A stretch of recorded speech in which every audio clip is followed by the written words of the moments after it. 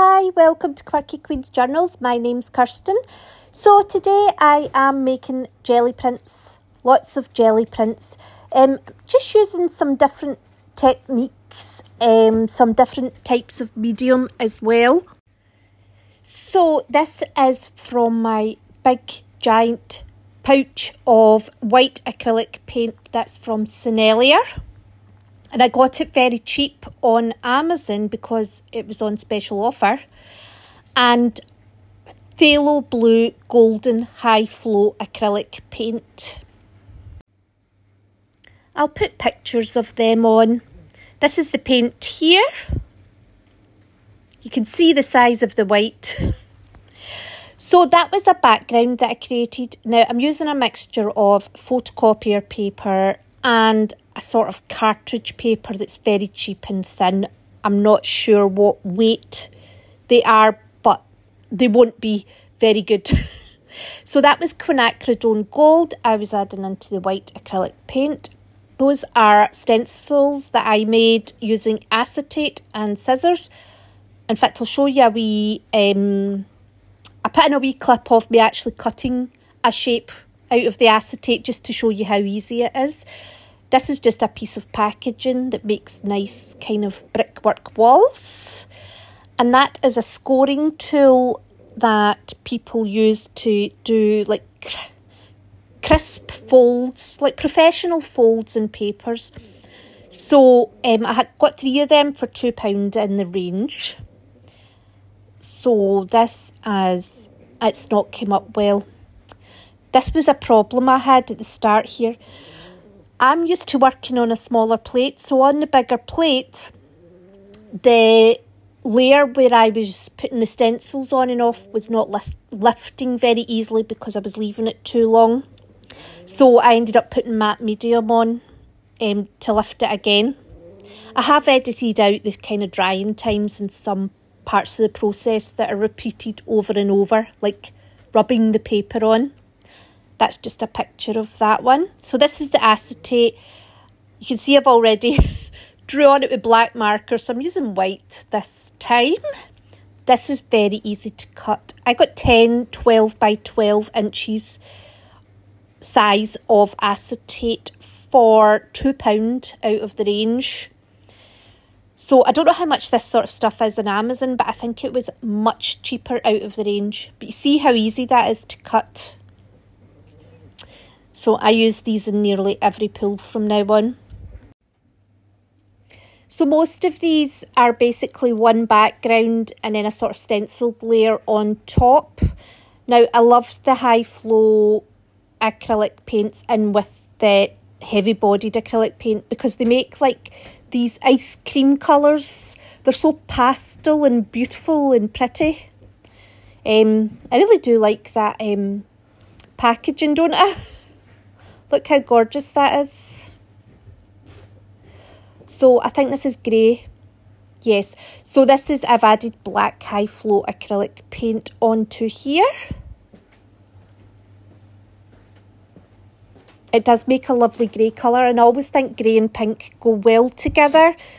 I think the pink makes the grey look very warm. I've been mixing the white paint with the high flow acrylic paint drops on the gel plate.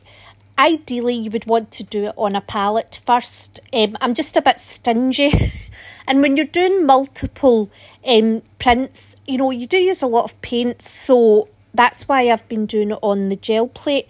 What I would suggest is try mixing it by turning the brayer round and round on top of it before you spread it, because it makes it more likely to produce a sort of consistent block colour rather than a mottled look.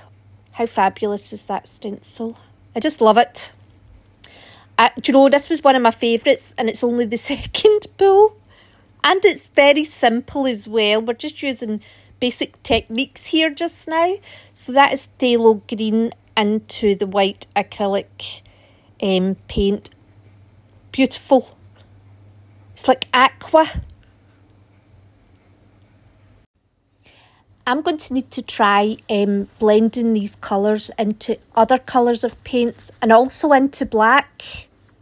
So making waves here, and you know, it looks fabulous just like that. But no, I had to go back and go over and over it. But then what's happened is I've managed to brayer it out slightly so that I've muted the pattern. The pattern's still there, but it's less in your face, which I like. Now that might be burnt sienna this time, or quinacridone gold. To be fair, when you mix them in with the white, they're so similar it's hard to tell.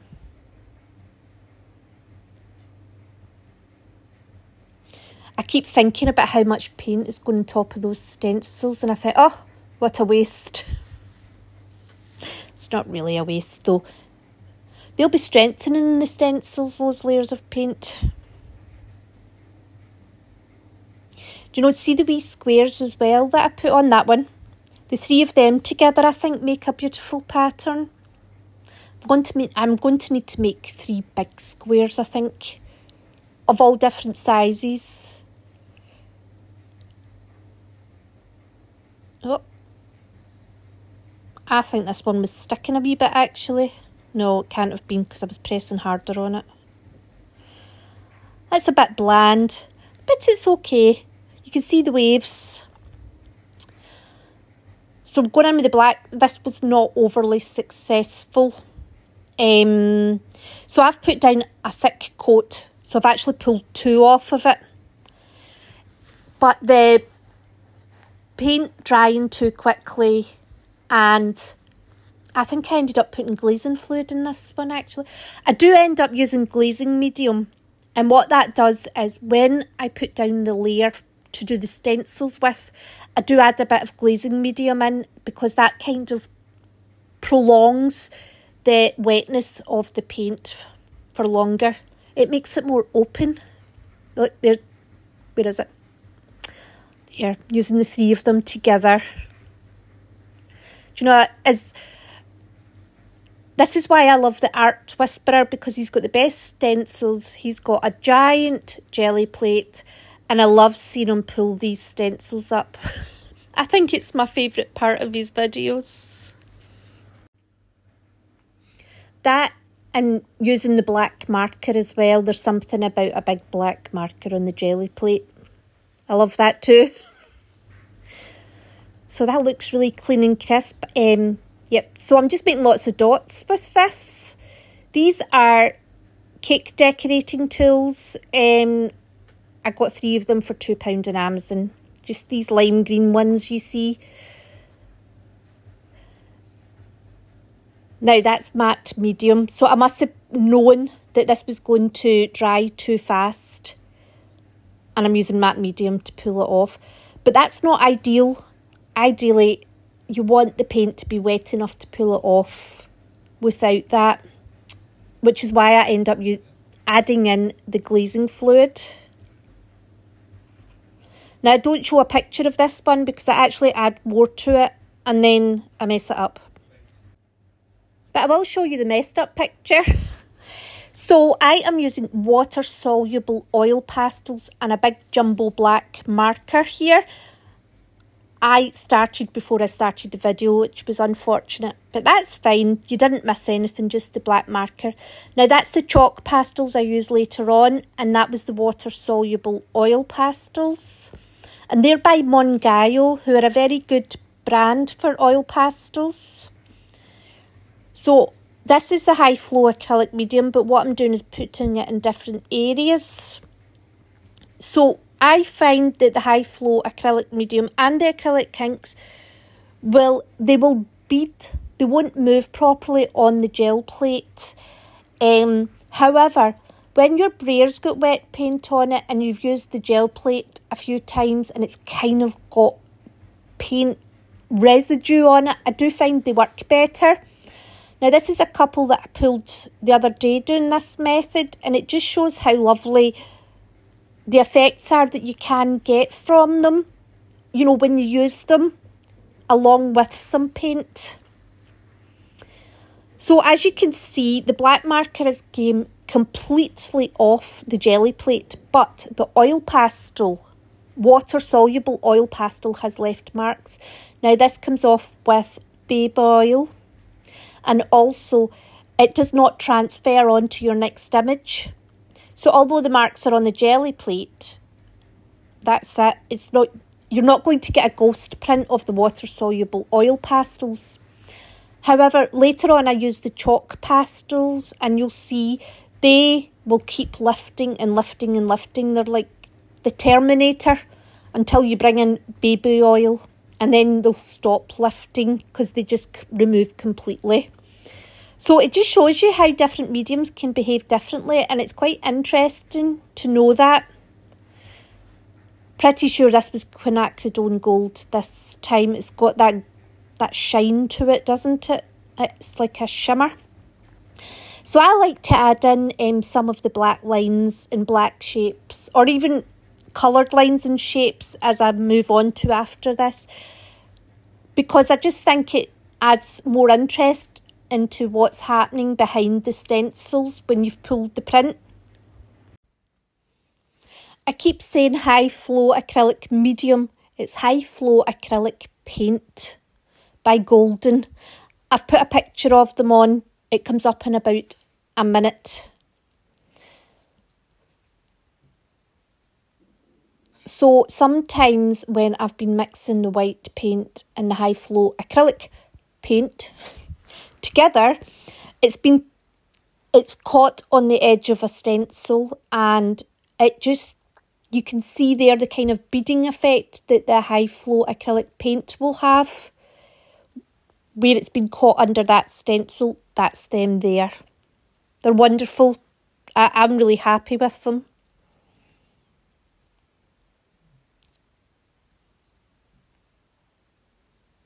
Oh, this one here, I'd put glazing fluid in with that paint and high flow acrylic paint there. So there was a lot of paint on the stencils, and being the miser that I am, I thought, let's stamp these off. So I've put them down, and then the brayer, I've put the brayer over them. It's actually quite a good print, this. I quite like it. It's like a, you know, I think it's going to be very useful for collage, especially if you're using something that's got those shapes in them. Here's a wee picture of it. It's like stone, like a stone wall. Here we go. I love this one. So I loved that picture. It made me think of summer when you take the children to the play park and it's near a beach when you're on holiday. So this is black acrylic paint, and the brush I'm using is unfortunately no longer able to be used as a brush because I hadn't washed it properly and it's now stiff as a board. However, it gives fantastic lines on the jelly plate for, you know, it's very inconsistent, and also the way that the lines come up when you turn the brush, it gives a lovely dark shadows and light kind of look to it. So that was the quinacridone gold, and I just put it on my finger, mainly because the side of the bottle was wet. Unfortunately though, I'm so messy that there was black paint on my finger as well. So I'm just using a palette knife just to add a bit more, to combine it in with the black paint as if it was meant to be. So, oh, there's some more of the paint going down as well. So when you use the paint this thickly, like with a brush, you really do have to give it a much longer drying time. Now, I dried that for about 20 minutes before I started using this spatula to make these lines. And the main reason I started using the spatula was I went up to test the paint and I left a finger mark.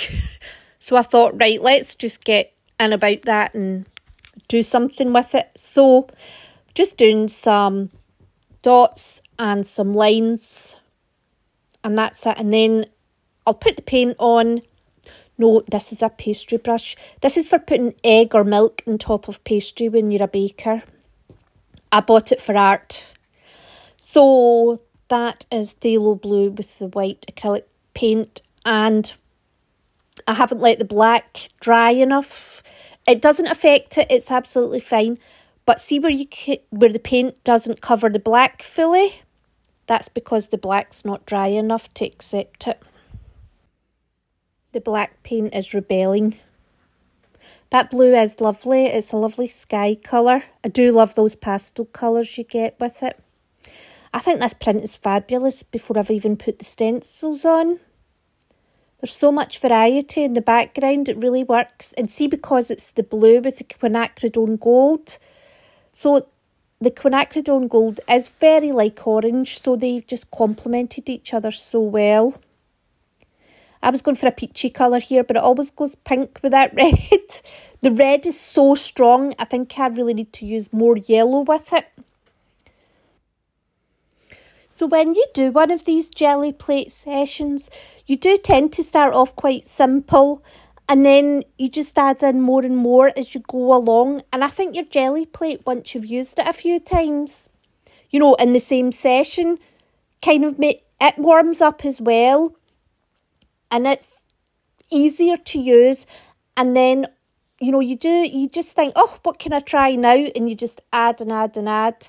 So these, I do feel the prints get more and more interesting as it progresses. I think this is the start of the very interesting ones. And also, because I've put the stencils on top of the paint, I didn't need to worry about the drying time the same. So sometimes I do still use the glazing fluid with it if it feels particularly dry. That wasn't a successful print. And I do add to that again. But I am trying to take ghost prints off the stencils. Now, these are Posca pens, gold, Posca pen, black, and I think I use white as well, actually. Do you know, I do love lines that are like pathways that just meander all over the place. There you go. So with the white, I think I must be running low on the white because it does, I have to give it a few bangs on the table to just make it work. This is one of the water-soluble oil pastels in orange. And then I use blue next. So see, when you start doing this, you start off, the first print, you're quite reserved. And then you just get bigger and wilder. I did like this pattern, actually. So I'm just putting the high flow acrylic paint down a bit more strategically. You can see it's spreading really quite well there, but I think that is just the amount of paint was on the brayer and residue on the gel plate. If you used that without, you know, on a clean gel plate and a clean brayer, it would just bead. You wouldn't get that effect. That looks like a playground as well. It's the ladder effect with the stripes and the boxes. I bet it's green. Oh, glazing fluid. Yep, green. I do like complementary colours. Sometimes I'm harmonious, but generally I will gravitate to the opposites. And I do love this bright aqua green that's made.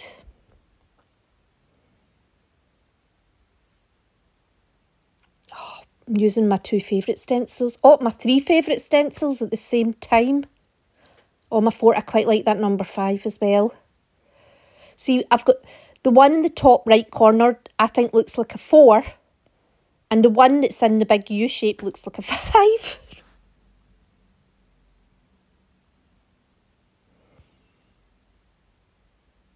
I think this turns out lovely. It does.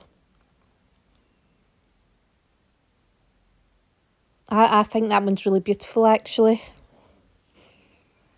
And we've got a ghost print left.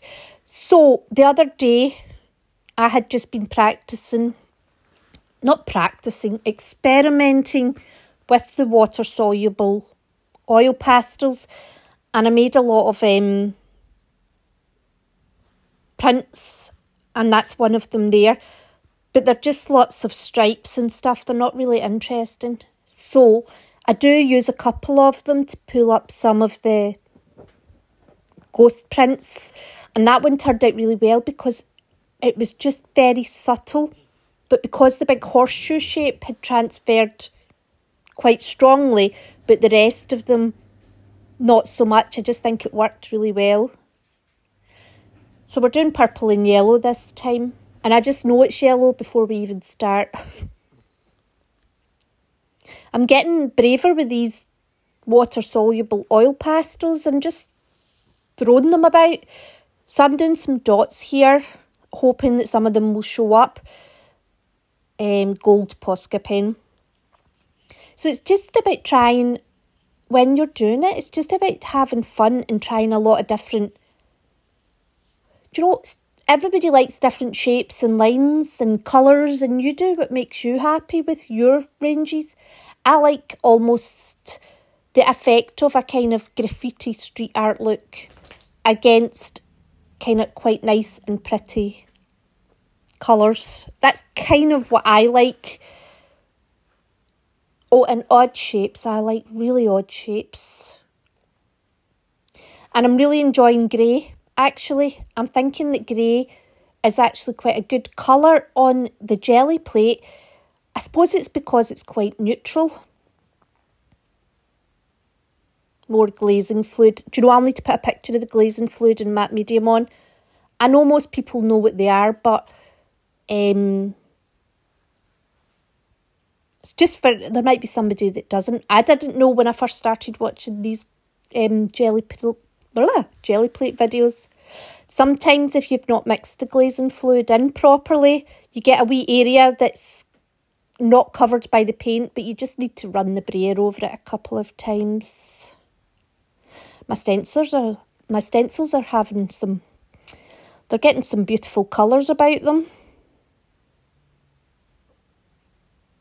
I don't like them to touch, and I'm kind of keeping them away from the edges as much as possible, but at the same time, I do want quite a lot of the block colour to be covered by the stencils, because I want the solid colour to be like a frame to that, you know, the first layer that's got all the interest in it.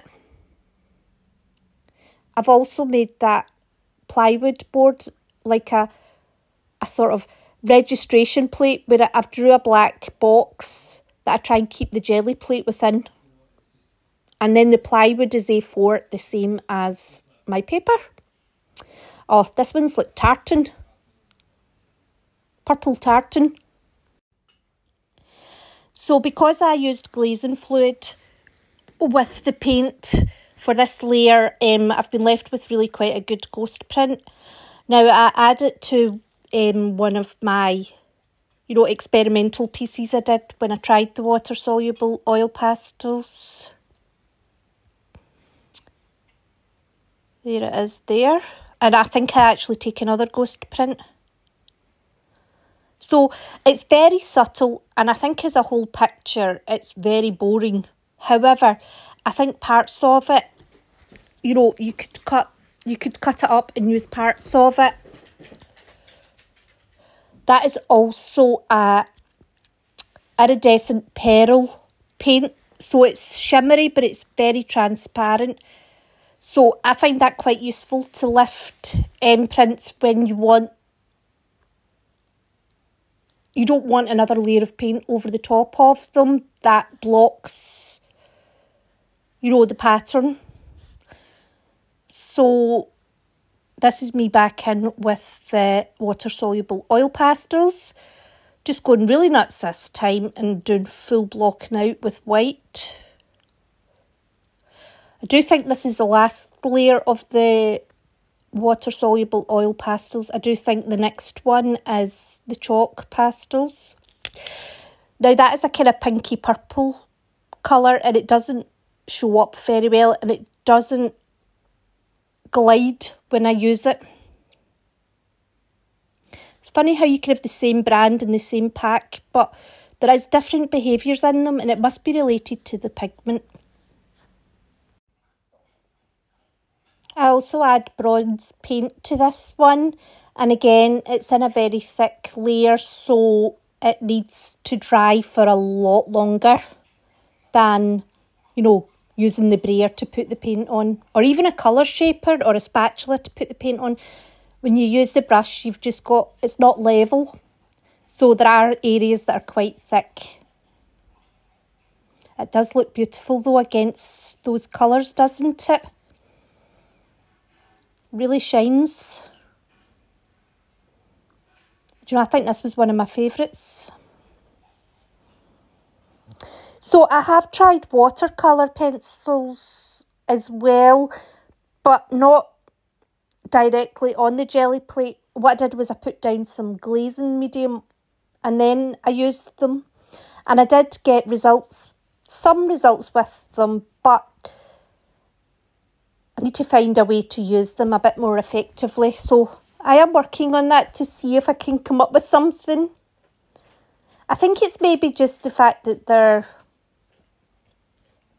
pencils, so they're not really going to give out a lot of, you're not going to get a lot of colour on anything in one go with them. And also, I don't know, I don't think you could be rubbing on the top of the jelly plate, you know, like scribbling with a pencil nib. Just adding in some. I think this had dried for about 20 minutes before I came back in with the spatula.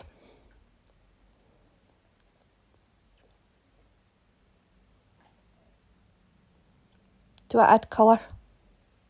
Purple. That is quinacridone magenta. I think I would have been better with yellow here. But then sometimes it's nice to have tone on tone, isn't it? Everything doesn't need to be high contrast. You can see gaps where the bronze paint wasn't dry enough.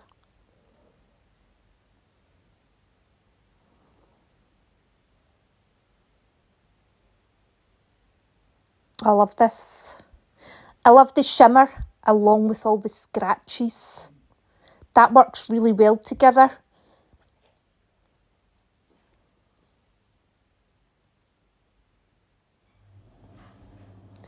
Oh, I see myself using the black paint and I'm scared for that picture. That's daft. How great do those stencils look against that black paint? I didn't leave that gap between like that capital A and that horseshoe. That gap's not big enough. And when I pull the print off, you'll see it because it doesn't create a nice frame effect the same. But I do draw it in with a black Posca pen. I draw a cheeky thin line. There we go. Oh, here come my squares. I like the kind of flow I've got across the page with the squares. See, I've drew in the line. That's another tartan looking one. A bit more of a modern tartan though, I would say. So I take another ghost print and I use a black and white one that I had made earlier on. And I'd said, oh, it doesn't end up as really anything. And this is its final layer. Yeah, it just wasn't interesting at all. But that's okay, these things happen. And sometimes, you know, they're still useful for collage and stuff. So, loved this. This was just a jelly print that was there.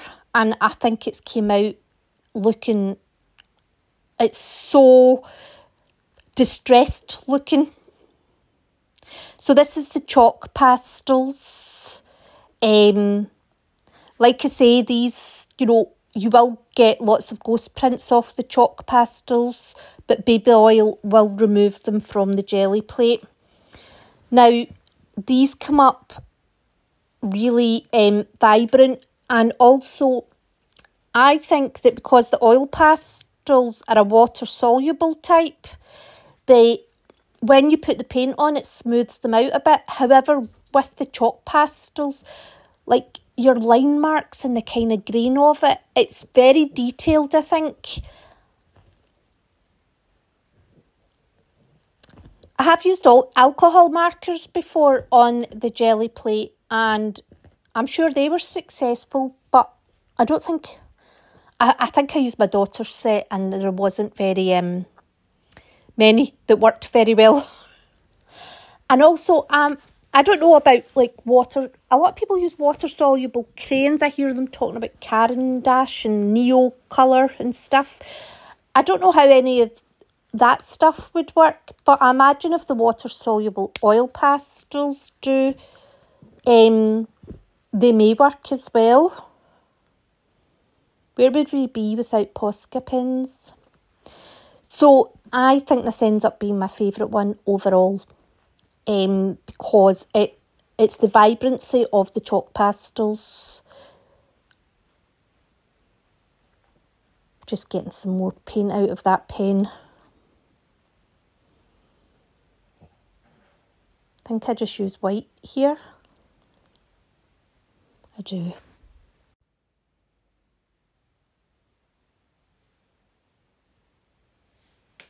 So you can see how vibrant the colours are. I'm just adding in some red. I think I put some more blue on as well. Just do another wee layer because that just seemed a wee bit bare. That red chalk pastel is so vibrant, and when I use it in my paintings, it's like so hard to get rid of.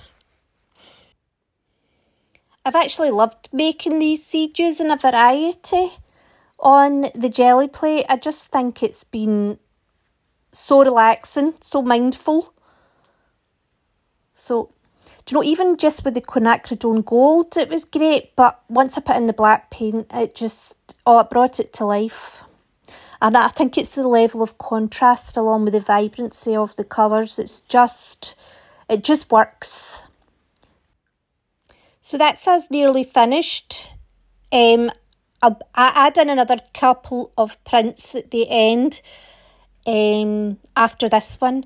Now this pulls off the chalk pastels that were on it already, and I just think that has just added so much to it as well. I love this. It's my favourite one. So I really hope you enjoyed this, and thanks very much for watching, and I hope to see you soon. And take care. Bye.